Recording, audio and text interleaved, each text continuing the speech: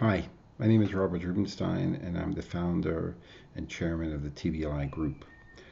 And I'm going to give you a presentation on what is impact investing, why is it relevant, why is there so much interest, and why is there so much money flows going into it.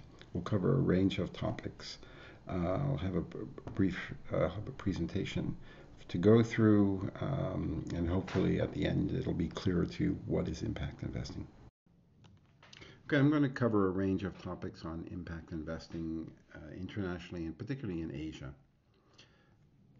So, for those of you who are not familiar with who is TBLI, my wife likes to say, we make dreams come true, but we're not in cosmetics. Our work has been educating asset owners and managers about liquid and illiquid investments in sustainability for the last 25 years.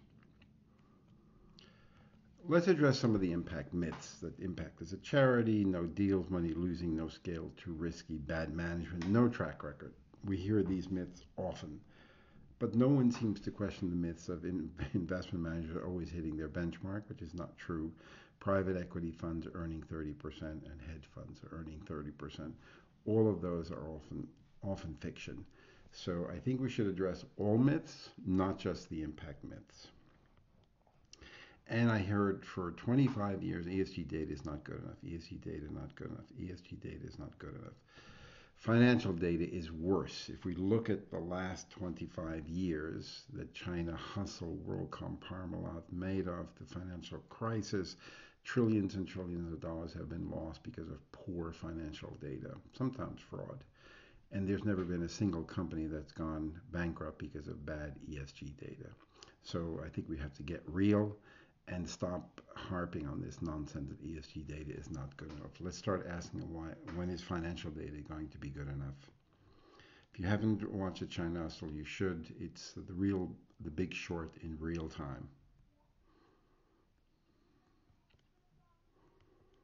So why bother with values investing? To get people to accept it, you have to first show them or try to get through to them how they look at the world, whether it's only risk or only opportunity. But that's also the driver on how you get them to embrace values investing, focusing on risk and opportunity. That's the language they understand. If we look at how much money there is in the world, it's massive. It's almost three and a half times the global GDP, which is why there's so much volatility because there's so much money sloshing around.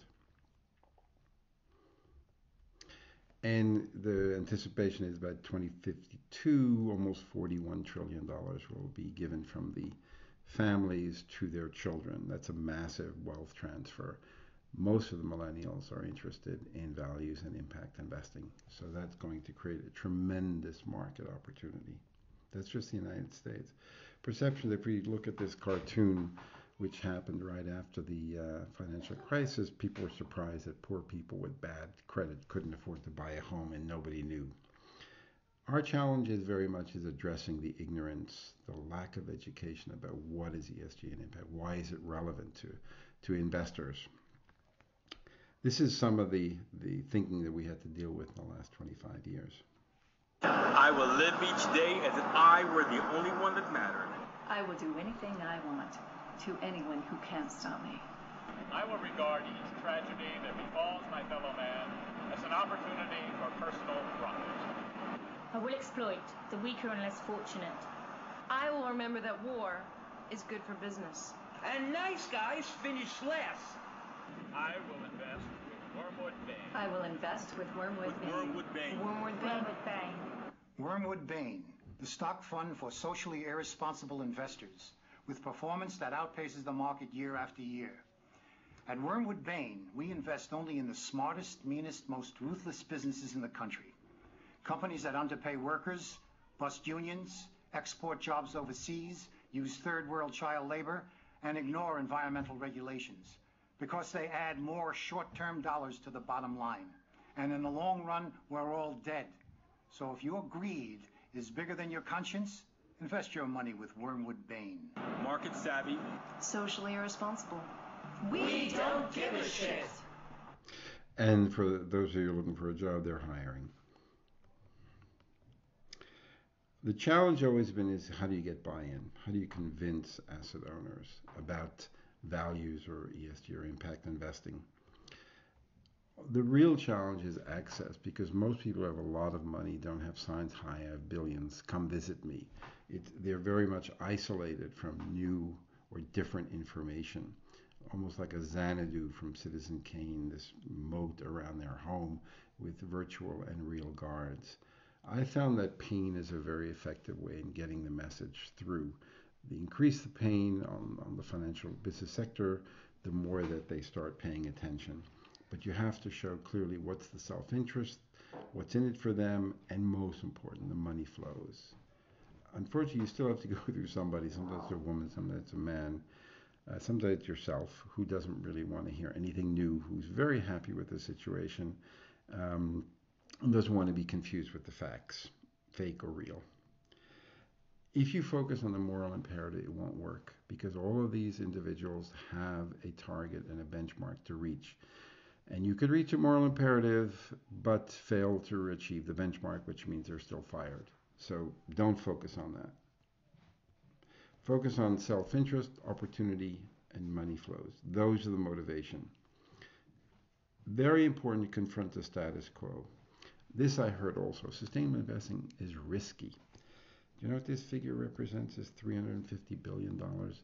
That's the amount of money that has been spent on legal fees and fines because of the financial crisis, since the crisis, getting close to $400 billion. So to say that sustainable investing is risky, it's comical on a galactic scale, but we seem to be measuring with two different scales. And I often heard, what we need is solid mainstream investments. Oh, I say, like sovereign debt. That's worked out really well for a lot of sovereigns like Cyprus and Greece and Ireland, or CDOs, which nearly created the entire financial meltdown, or stock market that didn't perform for 10 years. So these are solid mainstream investment, but they didn't seem to work out so well. And we tried to address the traditional philanthropy model of take 100%, give away 5% of the interest to help improve the social and environmental condition. We're saying take 100% of your portfolio, create a risk-adjusted portfolio. If you want to give away 5%, that's fine, but then you're using 105% of your money to create social and environmental improvement rather than 5, and that's 21 times more, which is a more effective use of your money if your goal is to improve the social and environmental condition. Here are some definitions of what is ESG, extra financial investing. We use the last one. So while you're making profit, do you worsen, maintain, or improve the social and environmental balance? If you maintain or improve, then you're actually incredibly resource efficient, use very little energy, very little water, very little resources, very little waste, have very few fines, have a great HRM policy because people love working there, so you don't spend as much as your competitor on attracting the best and the brightest and keeping them, which means you make more money. That is the main business case. And this is the main macro driver. Why is there so much interest in values investing? So if you look at China's growth of 6 to 8%, if it's true, that translates that China reaches U.S. consumption levels in 2031. And that'll translate into a massive consumption of commodities. Then you add India and the other 3 billion in emerging markets and the rest, and us in the West, and you could realize this linear growth line is not going to happen because we don't have enough resources at this level of inefficient use. So the only way for the line to go up is massive resource efficiency, which is a great investment strategy going forward. And that's what a lot of investors are rethinking. We cannot continue to use this level of resources at this inefficient use, so we have to make it more efficient. Factor 10, factor 100, using 1/10 to 100, which also translates into lower costs.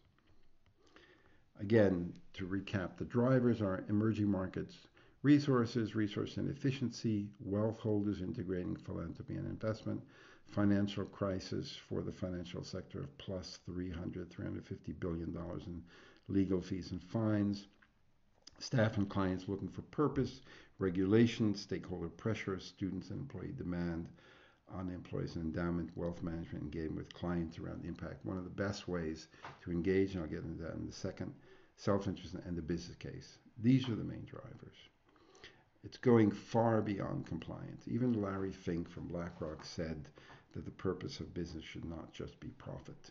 It should have a societal and environmental purpose. Sorry. If we look at the money flows, liquid assets, it's just been phenomenal, off the charts, going up and up and up, and very little coverage in the media. The US market also grown very, very rapidly because people are seeing that these types of investments look at all of the risk. If you look at all of the risks, then it's a much more prudent way of managing your assets. Here's a breakdown of assets by strategy and region. Asia has been lagging, but I think Asia now will grow faster than most of the rest of the world. There's a lot of cash, and they've reached the limits of pollution. China is one of the few countries in the world that if you go into the hotel room, you find 2 gas masks in the closet because the air pollution is quite bad. Green bonds also growing very, very rapidly, probably will pass 200-300 billion a year and more, because more and more money is going into there, and also the risk is not specifically higher. If we look at the Green Transition Scoreboard, we look for the last 10 years of the money going to corporate R&D, life systems, energy efficiency, green construction, renewable energy. It's been a massive shift of money going to that direction. Again, wasn't on the front page of the New York Times, but it did happen. These are 6 focuses of verticals for a lot of investors in energy, food, water, healthcare, education, transportation, and often all focused on efficiency of use, less waste, less energy, lower CO2, just a much more focus on environmental and social added value. It's a short breakdown of some of the funds that have been created. Nearly every single fund manager has ESG or impact product. Very few are not doing anything. It's just that some have done more because they started earlier. Why there's so much activity? The climate agreement in Paris. Carbon has a cost now, and that is now translating into many, many, many changes in the performance of investment. You're seeing a paradigm shift, sustainable investment. On top of that, you have negative interest in many cases, so you're not earning any money on keeping my cash in the bank. And also, on top of that, impact allows engagement with wealth holders. You can't really engage with your wealth holders saying, oh, I'm sorry, Harry, but your performance is down 1% because of interest rates. That's a dead conversation because you can't do anything about it. And that's 70-80% of their portfolio. The part that you can really engage in is on the alternative investment side. And within that, it might be a razor-thin product related to impact, but that's where you get a smile on their face, and that's where they become quite passionate. Even if it represents a small amount of money, it's a way of aligning their personal passion and interests with investment. Here are some solutions at scale. One of the biggest is public transport infrastructure. It's zero to low carbon. It's steady cash flow, no volatility, no technology risk, public-private partnership, AA rated, and it's a way of decarbonizing portfolio at scale. Community banks in the U.S. represent $3 trillion in investment. They do most of the SME loans. They didn't get into trouble with the financial crisis. They didn't do that. They just provided savings and loans to small businesses. Secondary market of DFIs, real estate, particularly green real estate, fuel-free energy, and second generation game are strategies for allocating large sums toward ESG and impact. Here is an overview of some of the impact investing platforms that exist. There are hundreds. Fortunately, most of them are Craigslist. They're not investment grade, and they're caves without doors. There's no connectivity, so investors are not going to go on 100 platforms, and most of them fail. They don't really work in actually getting money allocated. People look at it, but they're not actually transacting on them. If we look at the 20-25 years that we've been doing our work, There have been a lot of important milestones. The Carbon Tracker Report, the Thresholds 1 and 2, UNPRI, Crater Principles, Carbon Disclosure Module. I'm going to focus mainly on the Carbon Tracker, which is a recent development. So Carbon Tracker said, let's say we have to stay at 2 degrees with a 20% probability.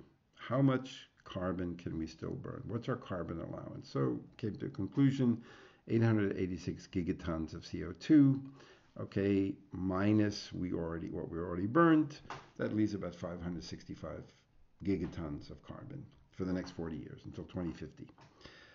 How much oil and gas and coal is still in the ground, and carbon is still in the ground? That's almost 2,800.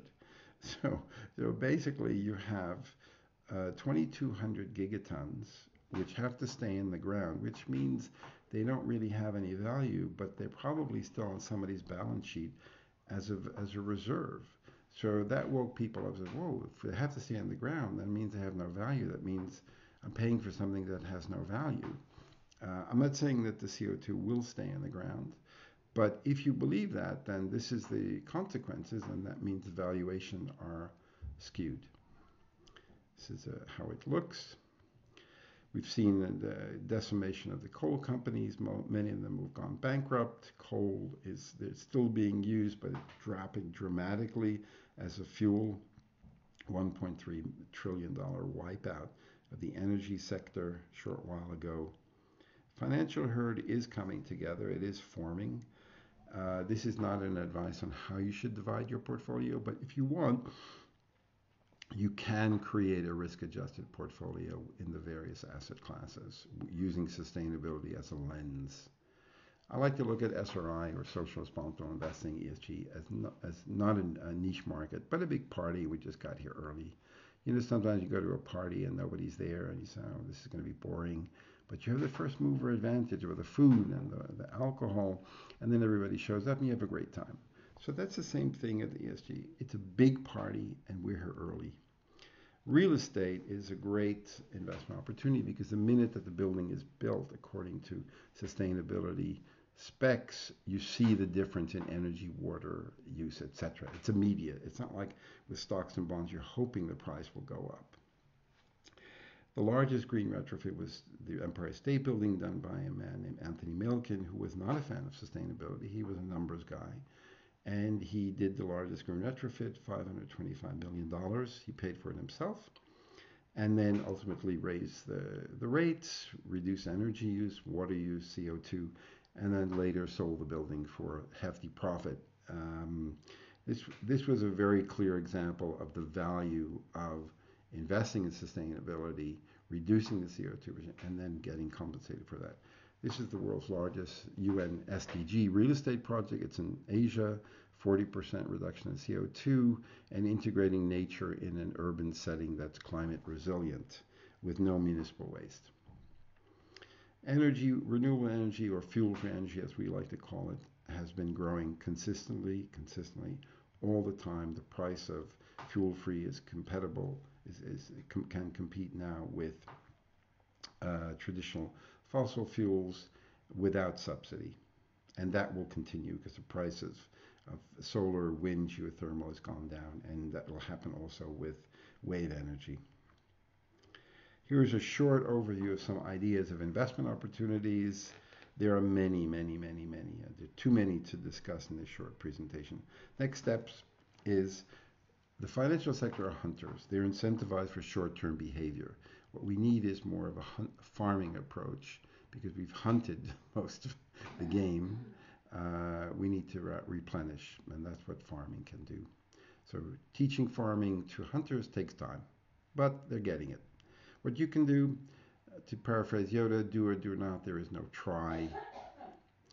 Stay away from these polar bear or these photo ops of smiling children in Tanzania drinking milk because they have nothing to do with the investment. They're just cute, the photos, but that's not what you're investing in. You're not bringing back the polar bear. We have to have less ribbon cutting and much more digging holes, because that's what we need. And there's too much press releases about companies committing trillions when you look beneath the surface, and there's not much happening there. Larry David gave great career advice um, about what you can do to change business. If you want to change business, refuse to work for them when the recruiter comes to you. Hey, you want to get this job today? Damn right I do. Can I give you a little tip? Huh? Let's do it. You're gonna go in. He'll be up here, okay? You're down here, right? He's on top. He's asking you the questions. Uh-huh. And then all of a sudden the interview starts. He asks some questions. You answer some questions. And then you start asking him the questions, and you flip it. Now he's trying to impress you. Turn that shit around on him. Turn it around on him. Yeah. If you really want to change a company, don't try to change it from within. If you're in a position to be recruited by a company because you're an MBA student or you have great talent, and it's important to you that they embrace values, find out what are the values of that company, and if they don't align with you, refuse to work for them and tell them. My time is up. For those of you who want to learn more about what we're doing, these are some of the events, and I hope to see you at a future event. Thank you very much for your time and patience, for allowing me to share some insight into values investing or impact investing. And I hope that it changed some minds and that some of you will follow your heart with respect to jobs and investment. Good luck.